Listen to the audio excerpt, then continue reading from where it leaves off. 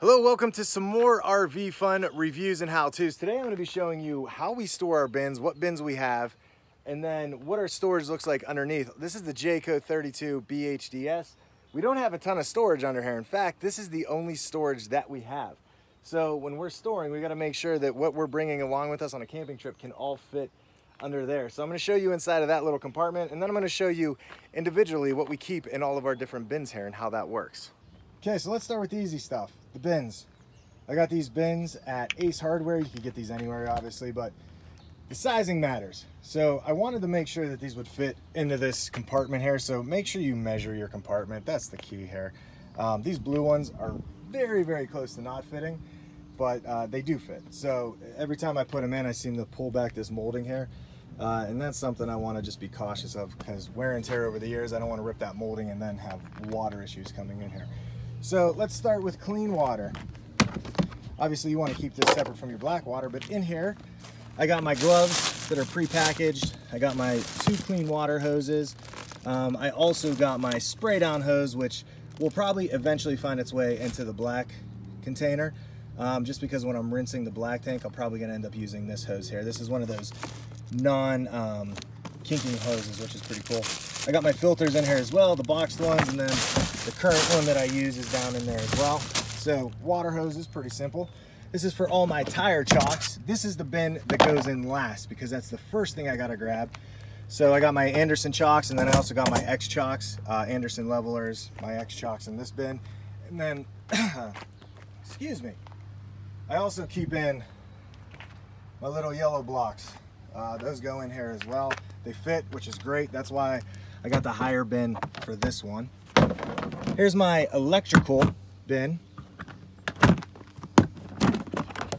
In here I got my extension cord, regular extension cord, my 30 amp extension cord, my Southwire surge guard, and then I have a little lock for my surge guard because when you're out, you never know with people. And then I got my little adapter too that goes from my 30 amp down to my regular cord. So electrical in there. I'm sure over the years I will add to this and take away from it and whatever. And then here's my black water. So I labeled everything too. And yes, I did put black in black for the reason of just using your head.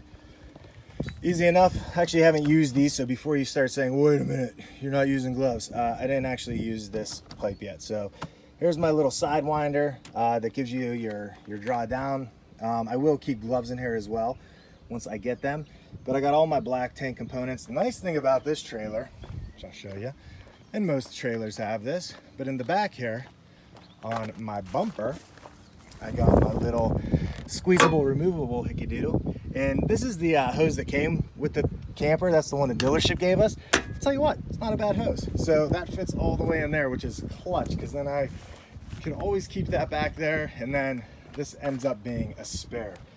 So those are my 4 bins. Let me show you how those go back in at the end here. Let me show you what it looks like under my compartment here. So I'm currently not hitched up. We're just parked at our storage location. So the things that I keep right here on the edge, my toolbox, I want to always be able to get to my toolbox. I keep my hitch right here because that's going to be the first thing that I have to grab. And then I got my sway bars that fit in here as well. So once I get my blue bin in, it leaves just enough room to put all my sway stuff right here. And I have my toolbox handy. Also got my level right back here so I could easily get to that when I'm going to level. I found a piece of carpet that I had left over from when we carpeted our house. It just happened to be the exact length. I ended up cutting, no, I didn't even cut it. I put it here up on the side so you can see that it goes up with the curve of the front of the trailer. So that's really clutch too. I would do that just because things don't slide as easily on carpet as they do on this board underneath. We just got that linoleum stuff and they slide like crazy. So first entrance, what you're looking at, toolbox, slides, hitch, leveler. I got my tire jack right there. Hopefully I never have to use that, but I'm sure I will. And then inside here, we got a couple of our extra rugs and mats. Those are usually the last things we kind of put out. I got some chairs there for the girls, a bug catcher, just some tools for me doing some things. And then under, so you can see we're under the bed here, which I lifted up. We got our 2 chairs for storage. We got our 4-foot foldable table, which is really nice. It just fits right here. And then over here, we got our little vacuum, our little sweeper that we keep inside so we could vacuum things up. There's still a ton of room here. We haven't definitely utilized this space yet. I'm sure we will fill this up over the years. But underneath there, that's what you're looking at. Now on top, fishing poles. You might say, Ross, how did you mount those? That's a great question. There's a how-to video on our channel of how I mounted these, and I'll actually put a link up above to that, but I'll show you real quick. I just use these little nail clips and some wire. And so I single wired it here because this is the light end, and then over there I double wired it to hold down the heavier side. So I have the higher bins going in this side here, so I made sure that I put everything with the fishing poles that has the drop down on that side so I can still push all my bins in. So I'm going to show you here how I load everything in, give you a better idea of how it all fits. Now again, there's not an instance where I'm probably not parking and taking all of these things out at once. So all the bins, anytime we go to set up, all come out, but it's the order of which they come out, which is important to me. So I always have to start with my black water, put that in first. And I slide them in one at a time, just to make sure I'm not banging anything up. But my black water one's gonna go right here in the center. You can see I'm clearing my fishing rods. I'm leaving enough room there on the side. I'm gonna go ahead and grab my electrical.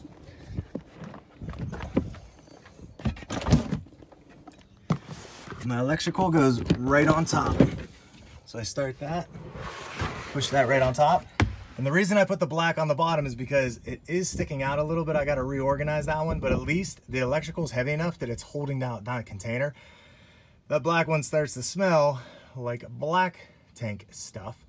I can make sure that it's at least being compressed. So that's why that one goes in that order. Next, I go for the clean water.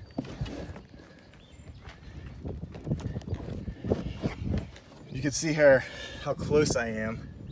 It's 15 inches. The bin's 15 inches. It's right in there. So push that in, and then I want to make sure I give myself enough room, so I kind of push everything in. Now I have room for my tire chocks, which is always the first thing to come out for me. I always chock my tires first. The tire chocks go in, like so. And I want to make sure I'm not on anything, I'm flat. Make sure my lid's on the way it should be. This one honestly doesn't even need the lid, but there you go. So that's what it looks like. That way when we pull up to the spot, first thing to come out is those tire chocks. Here's the other side I wanted to show. So the other things we keep in there, we got one of those giant 9x12 mats, folds up really nice. That just goes right in here. Put that against that edge, slide that on as far as we want. And then we got our pack and play for the baby. And that goes in on top of that. Push it over to the side. See, that fits in there. And the last thing I put in is my grill. For some reason, this grill mounts on the back, but not when you close it. So I had to do this. Found a little plastic bin that's hard open for this one. Then I could just set that in there. It just sits like that. So that's this side. So just showing you a little bit of what we do organizationally wise here inside. If you like this video, make sure you go and hit that subscribe button down below. Helps us, it helps you. We appreciate it. I will put links to all of these bins that I have, so you get an idea. These are the rubber ones. I would go with the higher quality stuff. I don't like that hard plastic. I want something that's gonna shake and move a little bit. Plastic over the years breaks down. So the rubber ones are definitely the way to go. This has been another review and how-to-ish from S'more RV Fun. Thanks for watching. We'll see you next time.